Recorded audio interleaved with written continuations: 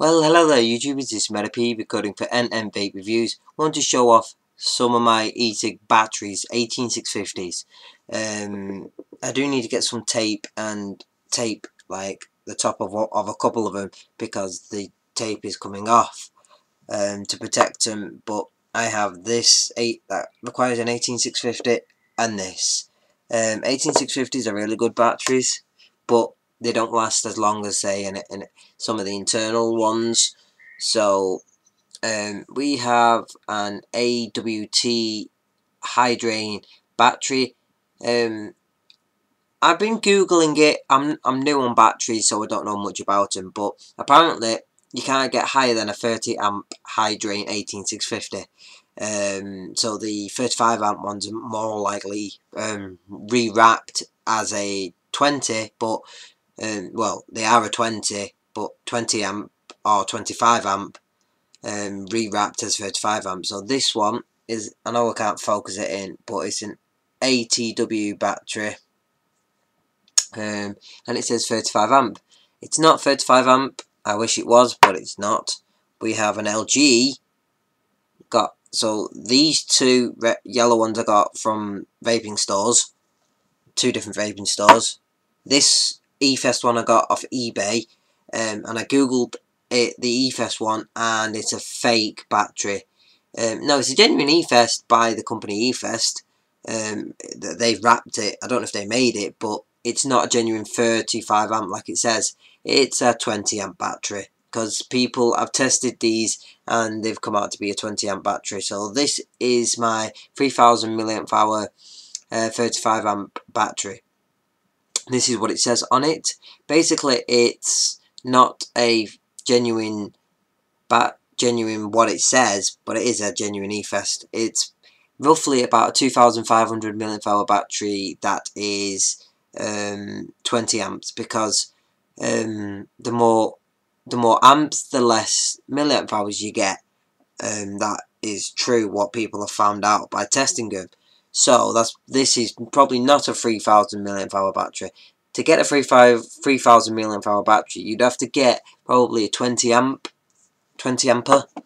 So we have this one, 18650, 2500 milliamp hour. Yep, that one. And then you got my LG. My LG is a whatever them numbers are. And we also have in the charger. Let me just grab the charger for you now.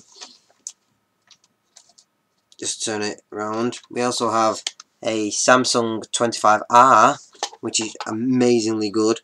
So let me just check. Yeah, we have a genuine Samsung 25R in blue. They probably were blue before they turned to green.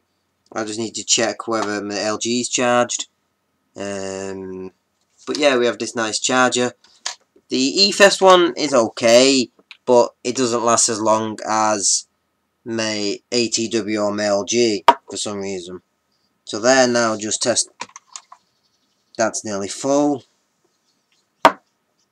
So I'm now just going to put these in here. This one, actually, my eFest one, I just thought I'd try it because it said 3000 milliamp hours. It's not what it says. So I'll put that one in there. How full is that one? Full to the brim. We'll use that one. I have ordered two, whatchamacallits?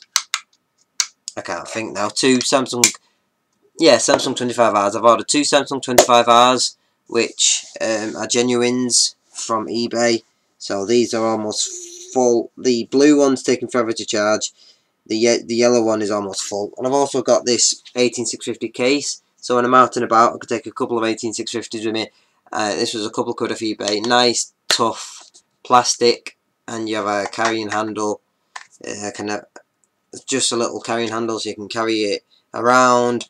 And you put your 18650s in here. Carries up to 4, and you protect them. They're protected, so the metal contacts are not being touched, so they don't explode or anything happen to them. So this is for when I go to work. This is my work e-cig I use for work because it's all battered, so I'm not that bothered about it. But like I say, yeah, so it's handy. I like the e-cigs that I've got. Just thought I'd show off a few of the batteries. I know you can't really see that, can you? I need to get a better webcam with focusing. So just checking that they're all fully charged, because I need all my batteries to be fully charged. What's this one? This one is my EFS one, which is like, yeah, dead. Dead as a dodo. My EFS one's always fucking dead. So, excuse me, I'm just plugging in my e-cig to charge. I shouldn't really be charging it by this way.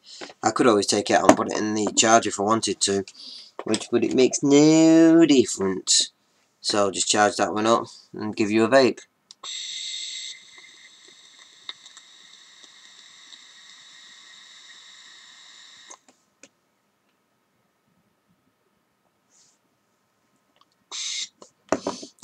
That is Summer Melody, what I'm vaping on, by Bulldog Vapes. And in this one, we have my Pink Pussy. Pink Pussy. Pink Pussy! Sub-ohm juice. So, yeah, my first one is what was £6 on eBay, but it was like not very good. Wish I never bought it now. I bought it and it's now, yeah, a pile of poop because it's only a 20 ampere, according to a lot of people on forums and that, googling it. But like I say, I've got my two yellow ones and the blue one. The blue one come with this white battery that I got off Facebook. This one has my ATW battery in it. These ATW batteries are really good actually. They last quite a long time. I'm not sure what's true. I need a way of testing them to find out which ones are what. When they say the 35 amp, they're not 35 amp because according to a lot of research, you can't get anything higher than a 30 amp. Really. So, hopefully my 18650s that I've just ordered will be better. So I will have 1, 2, 3, 4, 5, 6 batteries, and that should keep me going for a while. So yeah, just do a quick vape on this. This has been Matty P, just showing you my different batteries that I have. I have quite a few ATW on here. Yeah, I have quite a few different random ones. I just need to like get rid of a load of batteries and start again really.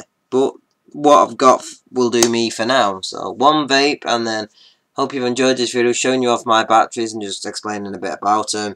Like I say, the more amps you have, the less milliamp hours you'll have in the battery, according to some research I've done. Don't quote me on that. It's just what research I've found on the internet and people telling me.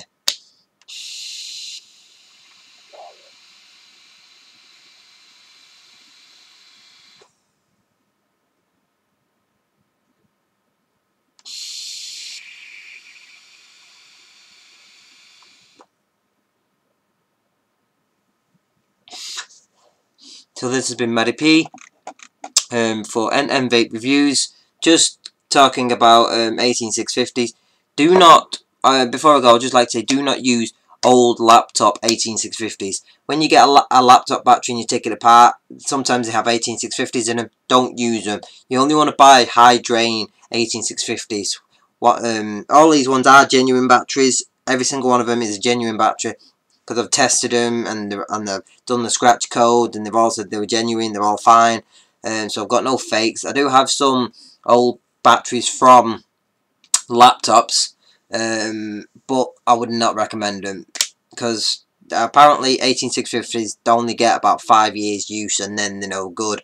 5 years charging. So it's been Matty P talking about 18650. Sorry for repeating myself, and we shall catch you next video. Peace, guys.